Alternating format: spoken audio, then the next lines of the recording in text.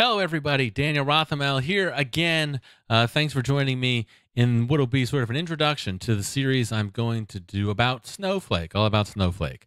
So I had mentioned on LinkedIn that one of the things I'm going to do in preparation for my Snow Pro exam is sort of walk you through this excellent book. There it is, The Definitive Snowflake Guide by Joyce Avila. But before I walk through the exercises in that book, I wanted to do sort of an introduction to Snowflake, the sort of what the heck is Snowflake? Why should you care? What makes Snowflake unique? And then sort of lay out how I'm going to do subsequent videos. All right. So let me get right into this. So here's Snowflake's website. For those of you who aren't familiar at all, if you've never heard of Snowflake, Snowflake is a cloud data platform. So what the heck does that mean? So one of the things I wanted to do here is sort of take you through a little bit of the introduction and Snowflake's documentation, because Snowflake's documentation is really good. And it will allow you to understand some of the key concepts that you want to understand about Snowflake. And I'll explain why some of them really make Snowflake different from other potential data platforms. So here we are in Snowflake's documentation. You've got an introduction to Snowflake here, and then it breaks down all the different sections, which is just over here.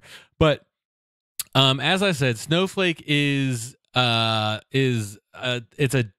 platform as a service, really. It's a SaaS product, but it's also a PaaS product. So what Snowflake is giving you is a data platform as a service. Oh, see, data platform as a cloud service. And so, that means there's no hardware. There's really no software unless you want to install their command line client. Then that would be the only software you'd ever have to install. There's no ongoing maintenance, management, upgrades, tuning. All that stuff is handled by Snowflake. So it is a data platform as a service.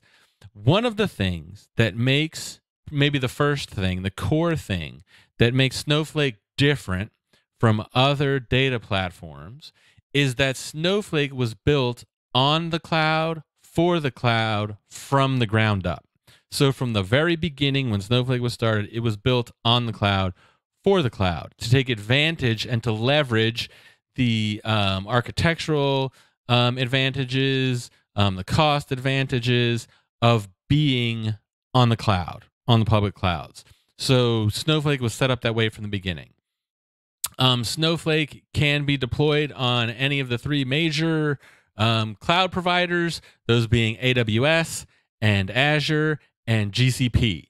So you can have, and we'll talk about this, I'll talk about this a little bit more. We'll go into a little bit more detail on that, but Snowflake can be on any cloud.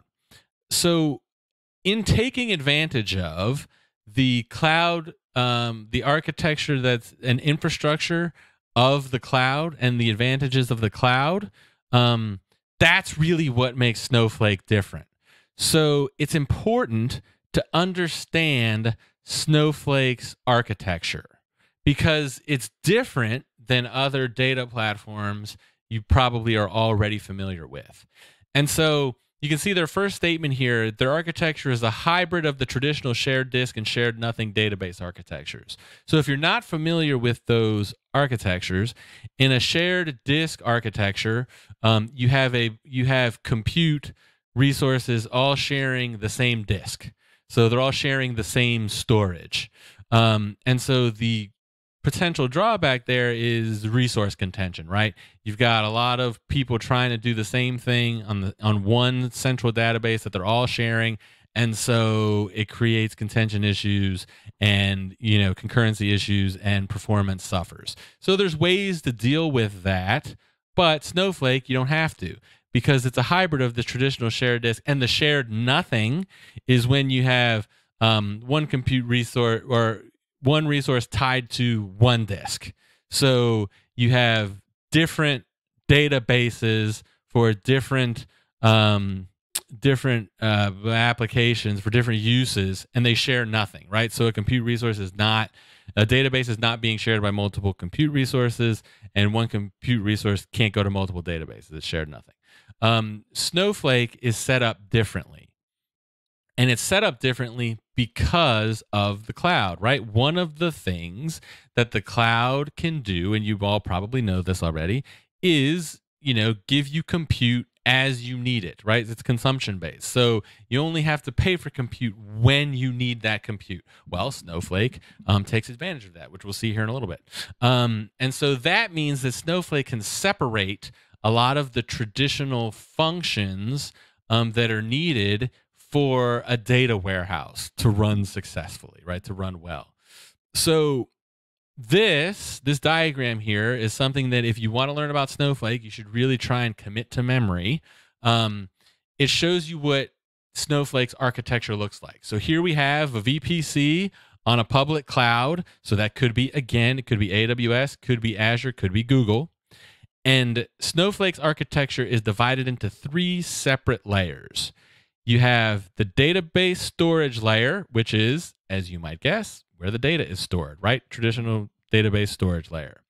You have the query processing layer, which is which you interact with by warehouses, what Snowflake calls warehouses, virtual warehouses. This is your compute power. And in subsequent videos, we'll go into the details about how to create and utilize and manage virtual warehouses. And then this layer here, the cloud services layer, is the thing that really makes Snowflake super unique and where you get a lot of power from Snowflake. So this cloud services layer is a layer that exists in the cloud that you don't have to worry about. Like, you're not managing it. And in this layer is where your authentication and access control is handled. It's where the infrastructure is managed. It's where your queries are optimized automatically. You don't have to worry about it. It's where the metadata for your database layer, for all your tables, for all your data, that's where the metadata is managed. And again, we'll go into this in much greater detail in further videos. And it's where your security is managed. So all these things are managed in the cloud services layer for you.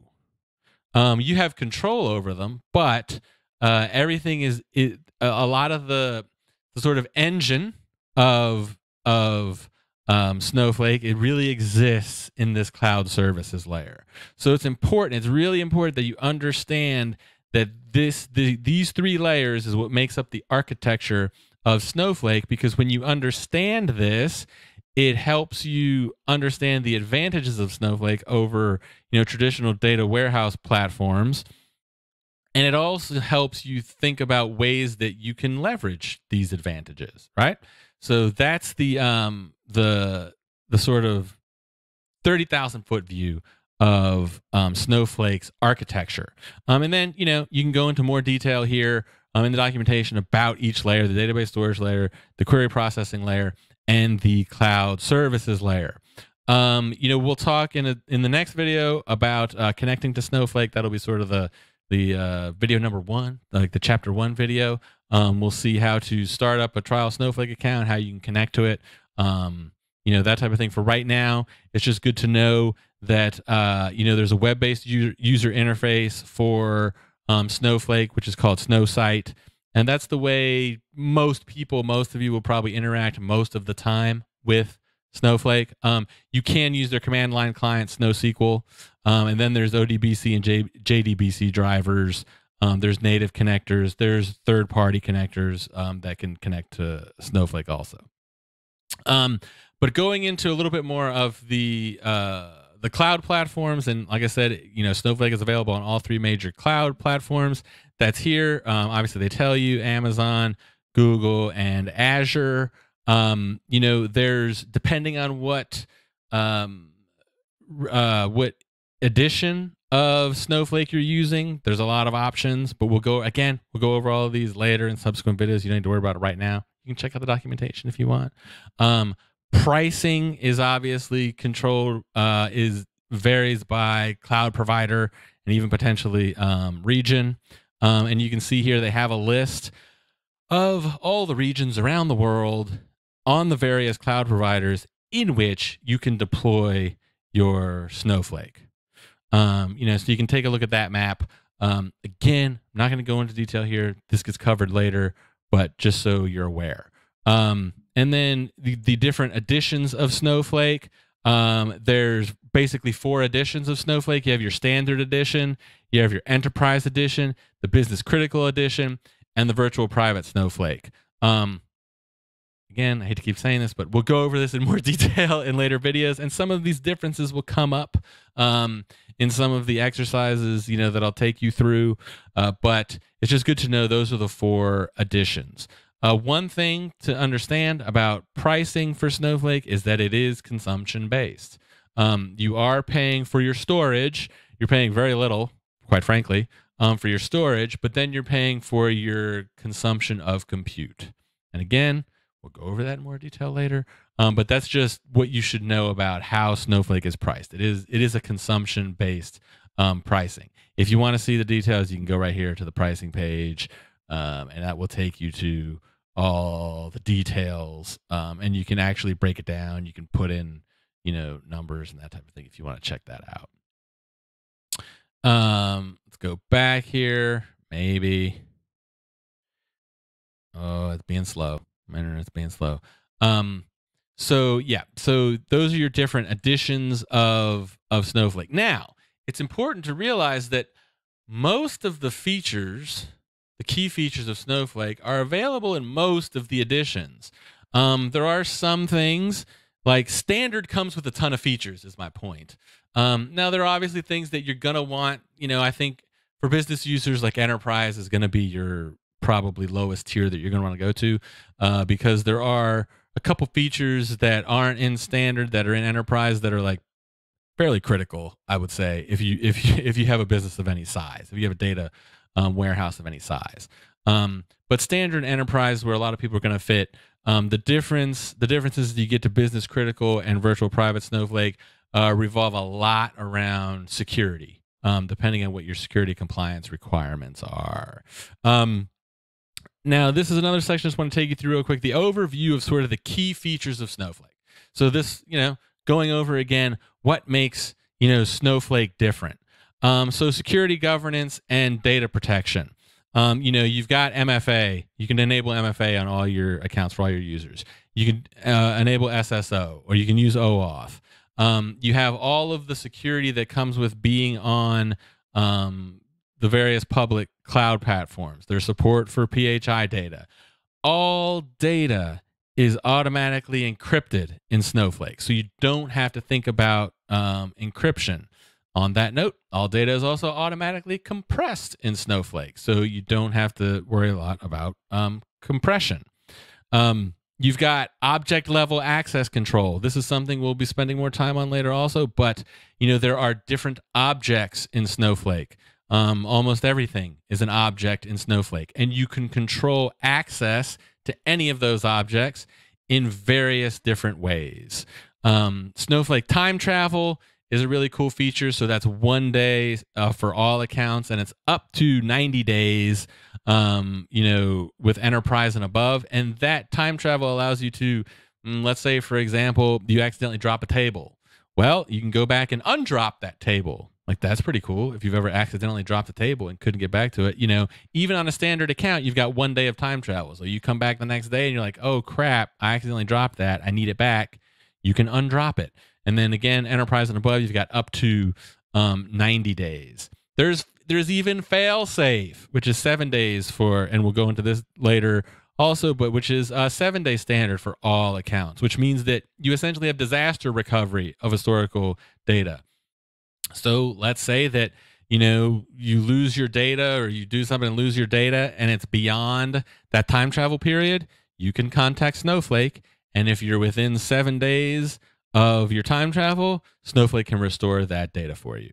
You've got column level security, row access policies, object tagging. Again, we'll go into all these things later. This section here is about SQL. So SQL is the base language for everything that gets done in Snowflake. Everything that gets done in Snowflake can be done through SQL commands. So if you know SQL, you're way down the road to understanding and being able to utilize Snowflake. There's also support for certain things in other languages, but SQL is the foundation of everything that gets done in Snowflake. You've got your different connectivity tools here, data import and export. Data sharing is the other thing that is really unique to Snowflake, right? There's an entire data marketplace that you can share data securely with other users, either for free, or you can make use of data and share it for a fee. If you have data that people might want to pay for, you can securely share that data in the data marketplace.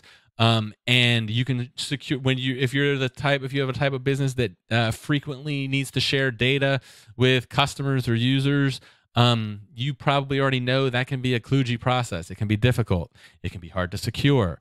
Snowflake has you covered right from the beginning. Snowflake is designed, again, because of its cloud native architecture, to make use of the ability to share data simply and securely.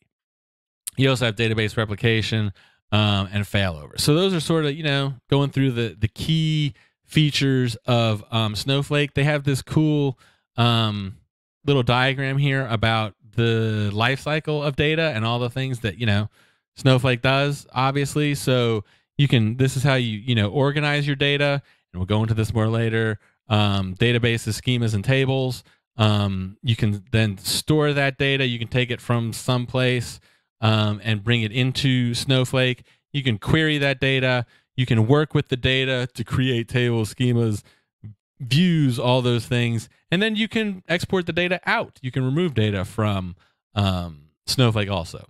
But again, we'll go through all this in later videos. This is just to let you know that it's there. And then it goes into a little bit more detail on how you can work with the data, store the data, move the data, that type of thing.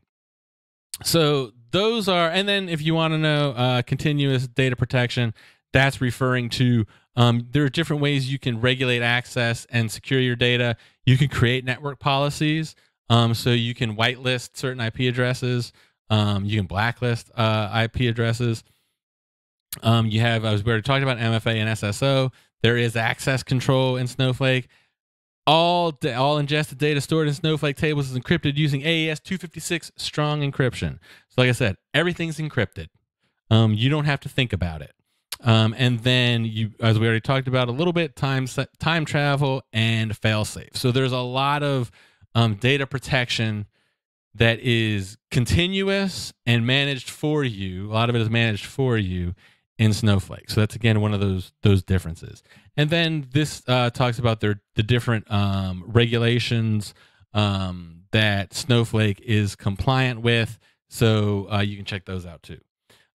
So like I said, this is just sort of that, 30,000 foot view, that intro to Snowflake as we get in, because when I start really working through the book, you'll at least have some sort of introduction to Snowflake. If you've never heard of Snowflake, or you've heard of it and wanted to know more, I hope this was, a little bit informative for you, and at least piques your interest enough to check out the documentation, read through stuff, because honestly, I believe that's really the best way to sometimes learn about a new tool or platform or service, is to actually get into the documentation where you can get some of the nitty gritty stuff.